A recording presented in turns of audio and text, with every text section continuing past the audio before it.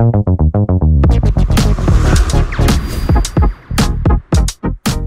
everybody. I would like to start by showing you this image and asking you if you know what these animals are and if you know what they have in common. I'm sure everyone putting up now the nativity scene is familiar with the first one. So this is a mule. It's a crossing between a donkey and a horse. And if you're one of those who, during the pandemic, like me, watch Tiger King, you might remember the liger, which is a crossing between a lion and a tiger.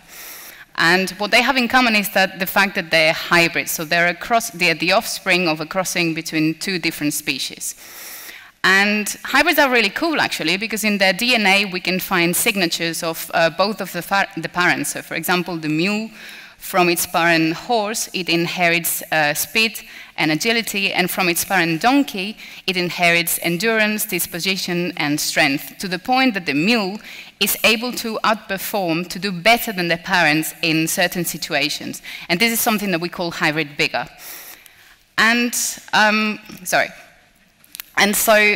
we find examples of hybrids in animals, in plants, and also we find hybrids in different organisms. And for example, is the fungi. And I know that when I say fungi, the brain of most people go here to this kind of fungi, but I'm actually referring to fungal microbes, and in particular, a group of them that are Candida species. So these Candida species are pathogens, and this means that they can cause disease to us, and they're actually responsible for about 50,000 deaths a year, and the WHO has put them in the high and critical priority groups. And it turns out that some of these Candida species are hybrids as well. But the problem here is that a hybrid cell looks like this, and a non-hybrid cell looks like this. So they're identical. And people had been studying them for years, not even having a clue that they were looking at a hybrid. It was only when we started to sequence the genomes and analyze them when we can see their true colors and we can distinguish between a hybrid cell and a non-hybrid cell. So in this sort of family tree, I'm showing you different Candida species and their relationship. I know they have very funny names, don't even try to remember them. What I want you to know is that the 4 top species are human pathogens, so they can cause disease to humans, and the top 3 are hybrids. So actually the picture looks a bit more like this. So in purple, you can see the hybrids that come from the crossing between one parent in blue and another parent in red. And the first thing that you may notice is that there's a lot of question marks.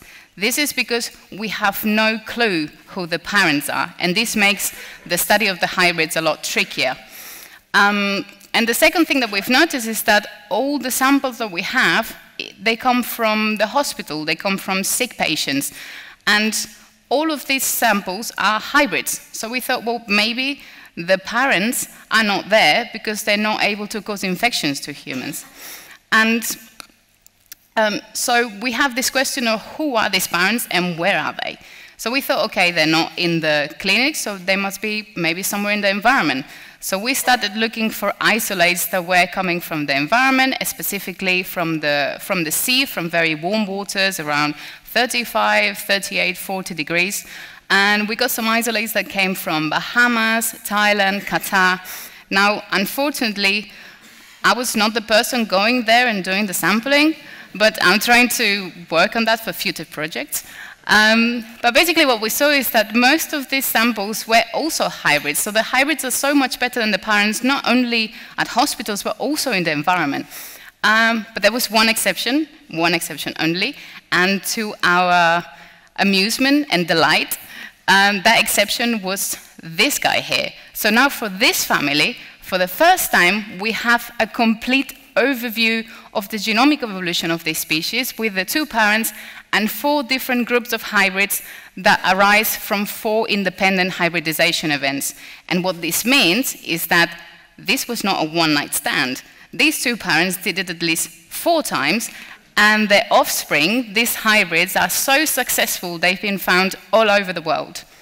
And very important here is that the samples that we got from the environment, they don't form a separate group, but they're very closely related to the samples that we have from the clinics. So Now that we have, this is just an easier representation of what I showed you before, now that we have the whole family around the table, we can ask questions about this hybrid vigor that I was telling you at the beginning. So we want to know why these hybrids are so much better in infecting humans than the parents. So healthy humans are generally quite good at fighting fungal infections, and one of the reasons why is because we have a high body temperature, and that makes our bodies a bit of an inhospitable place for this fungi to live. So we wanted to test how these guys grow at high temperatures, and we realized that the parent A, were like, no, I'm not having that. They were not able to grow at high temperature. On the other hand, parent B were so good at growing at high temperatures, they were able to grow even at 42 degrees, and we found that the hybrids are sort of like in the middle. They have this intermediate behavior that we think that's crucial for adaptation to live inside the human host and to infect us. I know I've told you many things, but I'm hoping that you remember a couple.